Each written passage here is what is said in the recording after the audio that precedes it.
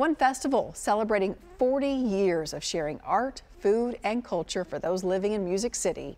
News Channel 5's Araceli Crescencio spent the day at the African Street Festival. We appreciate you being here. You look lovely. When you step foot at Nashville's African Street Festival, you'll be treated like family.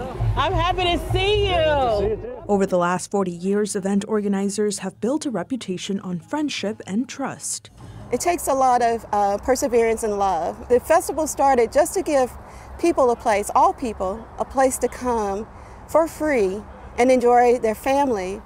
The African American Cultural Alliance puts the event on every year to highlight authentic African food, crafts, and music. Everyone in the city looks forward to this event.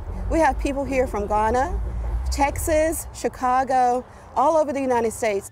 Historically, the contributions of people of African descent in our culture hasn't always been valued. Event organizers say they're celebrating the progress that has been made. This is a multicultural event.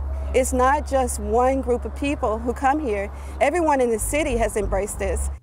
During the three-day event, people can browse more than 100 vendors selling everything from jewelry, clothes, and beauty products. But also stop by booths to try their hand at different activities. It's my best picture ever. The event runs until Sunday at Hadley Park, and organizers say they can't wait to see how the event will grow in the future. We just want to continue for another 40 years. And our theme is we rise to the beat of our drums. And it's all about empowering each other.